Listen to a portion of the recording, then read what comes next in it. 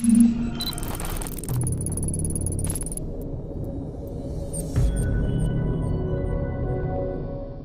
is the International Space Station.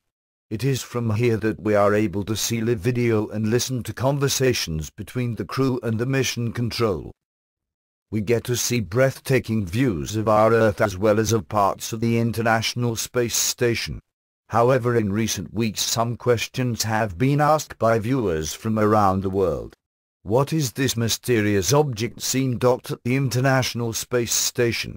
Could it be a new type of space vehicle such as the unmanned military space plane X-37B? Or could it be an extraterrestrial space vehicle? So what do you think it is?